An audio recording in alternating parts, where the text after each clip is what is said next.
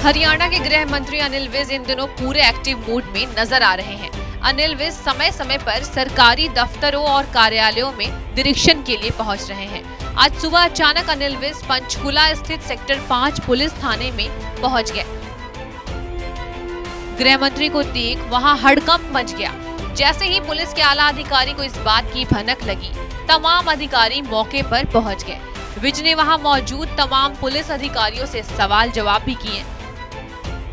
इस दौरान विज ने रोजनामचा रजिस्टर और हाजिरी रजिस्टर को भी खंगाला, जिसमें उन्हें कई खामियां मिली। थाने को ठीक से रखरखाव न होने और थाने को मिली शिकायतों पर कोई कार्रवाई नहीं करने को लेकर अनिल विज ने थाना प्रभारी ललित कुमार समेत 3 पुलिस कर्मियों को सस्पेंड और पुलिसकर्मी डिंपल कुमार के खिलाफ FIR दर्ज करने का आदेश दिया।